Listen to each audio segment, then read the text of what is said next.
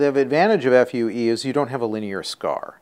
With the strip technique, when we remove a strip from the back of the scalp, once it heals, there can be a scar that can be visible if the hair is cut extremely short or if the head is shaved. Most people don't cut their hair that short or don't wear their hair that short, and therefore the strip technique is a reasonable option.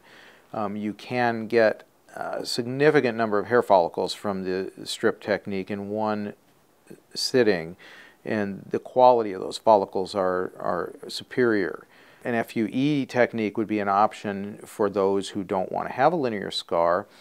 And some people say that it's a little less discomfort post-operatively having the FUE rather than having that linear scar, because the linear scar does require stitches, and those stitches oftentimes need to be removed in 10 days or so. With the FUE, there is no stitches, there is no scar.